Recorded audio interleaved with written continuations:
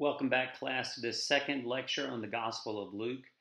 I want to look at some particular passages in this in this lecture to look at some of the actual texts of Luke. Before we get there, I just want to say real quick that Luke Acts is among the best Greek in the New Testament. So the author is certainly aware of the Hebrew Bible. But when I say Hebrew Bible, I mean the Greek translation of the Hebrew Bible. The passages that he quotes all come from there. So pay attention to that. But the Greek, the structure, the language, it's very good Greek. It's still Koine Greek, but Luke Acts, the letter to James, and the letter to the Hebrews, this is the best Greek in the New Testament without real comparison with the rest of everything else. But I want to look at a couple things beyond just kind of the Greek and all that kind of stuff. How does Luke portray Jesus is important, and we'll get to that. But the prelude is incredibly important. This is the only gospel with the prelude. The Gospel of John has something like a prelude, but Luke's prelude is only 4 verses, and it really is a legitimate prelude to like an autobiography or a biography in the Greco-Roman world. And I'm going to read it to you, and when I read it, I'm going to kind of parse it out for you because it's something really. There's quite a few really important sections to these short verses. So this is the Gospel of Luke, chapter 1, verses 1 through 4. Since many have undertaken to set down an orderly account of the events that have been fulfilled among us. In other words, since many have undertaken to set down an orderly account. Luke is telling his audience that he knows that there are other Gospels out there. Many, as a matter of fact, since many have done this. So he knows he's not the first one doing it. He's telling us that, he's letting us know that there are other gospels out there about the life of Jesus. Verse 2 says, just as they were handed on to us, so there are traditions that were handed on to Luke, just as they were handed on to us by those who from the beginning were eyewitnesses and servants of the word. So these eyewitnesses are very important. These are probably the original disciples or apostles that were sent out. And so Luke has those traditions. Those traditions are what's been passed down. But Luke's also letting us know that he is not an eyewitness, that he is a recipient of the traditions from these eyewitnesses and those who have gone before. So Luke is at least second generation. I too decided, after investigating everything carefully from the very first, so he decided to write a gospel too, but after investigating from the very first, he says. So what is the nature of this investigation? To write an orderly account for you, most excellent Theophilus. Theophilus, as Bart Ehrman says in the readings, simply means lover of God. So it could be like all people out there. Or there could have been a guy named Theophilus. It doesn't make that much of a difference, to be honest with you. What's important here is that Luke's starting to write his gospel, and he's letting us know that he's using some resources. I too decided, after investigating everything carefully. Investigating everything carefully probably means he got as many resources as he could find. And we think that, we as in scholars, think that he definitely had a Gospel of Mark in front of him. And the Q source. This is the synoptic problem again, right? So he has at least those 2 sources and possibly another source that some scholars call L, which is unique to Luke. Luke was the only one to have it. So there's, in Luke's Gospel, there are large quotations from Mark that he just incorporates. He doesn't quote Mark like, this is what the Gospel of Mark says. He just incorporates it, and large sections of Q that he does the same thing with. And there's quite a bit of material that's unique to Luke. And then he says, so that you may know the truth concerning the things about which you have been instructed. In other words, we know he has a Gospel of Mark. I mean, he just has two large of the sections of Mark in his Gospel. And we know that he has the Gospel of Q. And he's saying, I'm going to write this account so that you can know the truth. So the question is is this a critique of the Gospel of Mark? Or is he, it sounds certainly like a critique. Or is he taking Mark and saying, okay, this gospel's deficient and I have to kind of really tell the truth and turn this into a narrative that makes sense? Well, we know that the Acts of the Apostles has a huge influence on the Gospel of Luke, because he wrote that too, and it was the second volume. So he knew that was coming, and he really does reimagine Jesus and retells the story of Jesus and looks at Jesus in a very different way than Mark did. And the way he uses Q is different than the way Matthew used Q. So we know that Luke is doing something unique here and doing something on his own. And one of the biggest contributions that the Gospel of Luke gives early Christianity is his concentration on Jesus as a prophet.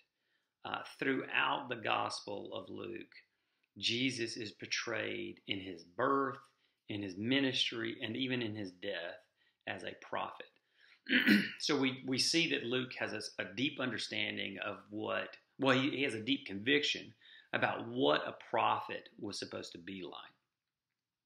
And the way it plays out in the life of Jesus, according to the Gospel of Luke, is that Jesus was a prophet of God, is a prophet of God, and that those prophets were always rejected by God's own people.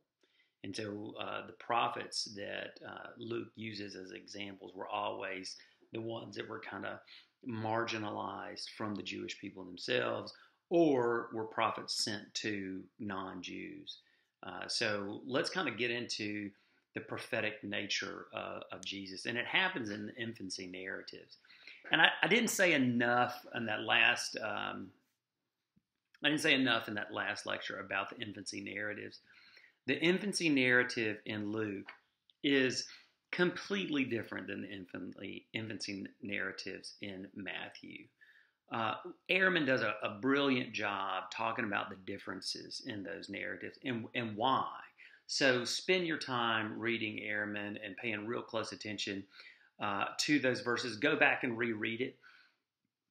It won't take you that long to read chapter 1 and 2 of Matthew and chapter 1 and 2 of Luke, and just really kind of parse out the differences. Ehrman talks about the difference in location, like both Gospels have Nazareth and Bethlehem being important, but in incredibly different ways. So pay close attention to that. The birth narratives are so different. In fact, it's the reason why we don't think Luke and Matthew knew each other or had a copy of each other's gospel with them. The other thing that makes it really different is the fact that the way Luke narrates the birth of Jesus is totally different than Matthew, but incredibly similar to the birth narrative of the prophet Samuel, which is found in 1 Samuel chapter 1 and 2. So you could pause this video now and look that up and read it. In 1 Samuel chapter 1 and 2, you have a woman who's having a miraculous conception, just like Mary is going to have this miraculous child. So's this mother in 1 Samuel. And then you get these songs by the mothers of praising God, but also this role reversal, this divine reversal, that those who are exalted will be brought down and those who are humble will be lifted up. That is a major thing that runs throughout the Gospel of Luke and ties into Luke's concept of this social issues in and of its day, and the money ethic that runs through Luke and Acts. I alluded to this. Well, I talked a lot about this in the last lecture about apocalyptic suspension. That there is a belief that the end, the world will end, but no time soon. So there's a justice to be done now. This kind of divine reversal plays into that conception. But if you want to look at a birth narrative that is close to Luke, the way Luke narrates Jesus' birth, it's not found in Matthew. That is the counterexample, if there's anything there. But the model for Luke's birth narrative of Jesus is found in 1 Samuel. So it'd be worth spending some time looking at that. And why that's important is because Luke is saying, by modeling Jesus' birth after this prophet, he's saying that Jesus is a prophet. If Jesus was kind of the new Moses in the Gospel of Matthew, in the Gospel of Luke, Jesus is the new prophet, the prophet of God. And it starts with the birth of Jesus himself. And then the first thing you get after this birth narrative and the first public ministry that Jesus has in Luke is very different than what you get in Mark and Matthew. Mark has Jesus preaching at Capernaum right away. Matthew follows that chronology. But it's only later in Matthew and Mark that Jesus preaches that infamous sermon in Nazareth. In the Gospel of Luke, that's the first sermon that Jesus gives. And that sets the stage for everything that follows in Jesus' ministry. And it deeply roots him as a prophet from the very beginning.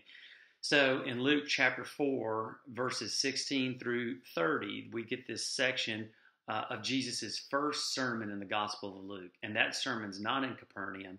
That sermon's in Nazareth, in his hometown of Nazareth. Now, again, this happens much later, kind of in the middle of Jesus' ministry in Mark and Matthew. But Luke puts it right here at the very beginning. And it shows that Jesus is a prophet. So at the very beginning, he reads the passage from Isaiah, this prophetic passage, and he says, "This is fulfilled in your ears," claiming to be a prophet kind of in the reading of that scripture. The other thing that's real important to note in this inaugural sermon in the Gospel of Luke that sets the stage for everything else, when Jesus preached this first sermon in Nazareth, it was not received well. It says that the Jews who heard it were angry and wanted to stone him. So it was a terrible experience. And after they rose up in opposition, Jesus uses two other examples from the Hebrew Bible, and it's examples of prophets. He said Elijah went to a Gentile woman, right? A Gentile widow. And then he says Elijah went to a Gentile man, Naaman, who was the leader of the Syrian army, right? So and to reply to their anger, Jesus uses two examples from the Old Testament of Jewish prophets who were sent to Gentiles directly at the expense of the Jews. And so this becomes a pattern early in Jesus' ministry, and it follows the whole gospel, and it only gets amplified in the Acts of the Apostles. And that's the sense that Jesus is a prophet of God, and when he prophesied, God's own people, the Jews, rejected it. And therefore, that message went to Gentiles. That is a theme throughout the Gospel of Luke, and again, gets carried over into the Acts of the Apostles. But this is how Luke portrays Jesus as a prophet, and it's how Luke understands the role of a prophet. Luke understood that prophets would proclaim the word of God, and the people of God would refuse it and even seek to kill the prophet. And so not only would they reject the message, they would reject the messenger himself. Now, what's problematic here is how anti-Jewish that message is.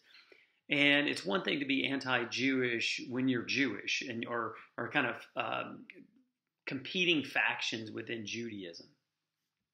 It's even another thing to be like a minority Gentile group kind of criticizing a majority Jewish group. All that's one thing. It's another thing when interpreters later, who were from a majority Gentile, where power is, a power to oppress Jews, when you interpret this message in that setting, it can be used to destroy Jews and Jewish people. And that's certainly been the history of Christianity from Constantine until the Holocaust. And still today in a lot of anti-Semitism. So this is the huge, it's not just a word of caution. This is a tale of caution. Be very careful when you're interpreting this message in the Gospel of Luke, because it's certainly there, and I think Ehrman is right in pointing that out. Luke absolutely sees Jesus as a prophet of God that preached to Jews. The Jews rejected that and sought to kill him, and they did. But that was indicative of him being a prophet, because that's what happened to prophets according to Luke. So Jesus was born a prophet. His whole ministry was characterized as a prophet. And then finally, the way Luke portrays Jesus' death is important too, because there you get Jesus martyred as a prophet. And read Ehrman, because Ehrman is real. It's interesting the way he kind of frames the death of Jesus. He basically says in the Gospel of Luke, Jesus didn't die for people's sins. That's not how salvation came. Jesus died as an innocent martyr, and that the innocence of his death was what was supposed to convict people and draw people to repentance from their sins that caused it. So I think that's a real interesting take on that. If in your papers on salvation, consider this, read that part of Ehrman again, kind of unpack what he's trying to say, and that could be helpful in your papers on salvation. But as we turn to the last chapters of Luke, specifically chapter 23, Luke frames Jesus' death as a martyrdom of a prophet. Throughout the crucifixion narrative, the death narrative, Jesus is always sure. He's never kind of afraid. He never struggles. Matthew and Mark both really have Jesus struggling with this, but in Luke, Jesus is always sure of his death as a martyr and never really wavers. So in chapter 23, verse 28, he's being crucified, and he looks at women who are mourning his death, and he says, "Daughters of Jerusalem, do not mourn for me. Do not weep for me." But he basically says, weep for your children, because you're the ones who are rejecting me, kind of thing. But even as he's being crucified, he's totally in control. He's like, "Don't mourn for me, daughters of Jerusalem. Don't weep for me." Just a couple of verses later, in chapter 23, verse 34, the people who are crucifying him, that's where he goes, "Father, forgive them, for they know not what they do." Again, not a picture of someone in agony or struggling with death. No, take this cup from me. Nothing like that. This is, forgive them, for they know not what they do. And then just a couple of verses later, in verse 42, this is where he's having a conversation with the two thieves. And one of the thieves is actually kind of coming around and saying, "Hey, I want what you got." And Jesus says, "Truly I tell you, today you'll be with me in paradise." Again, this is not somebody struggling with his own death. And then finally, in verse 46, Jesus finally says, "Father, into your hands I commend my spirit." So there is kind of the grand finale of him giving his life over. And what's absolutely not in the Gospel of Luke, that is in both Mark and Matthew. And if he had a copy of Mark in his hands, sorry, class, my computer went dead. So if he's writing this crucifixion story and he has a copy of Mark in his hands, he knows that Mark has Jesus dying on the cross saying, my God, why have you forsaken me?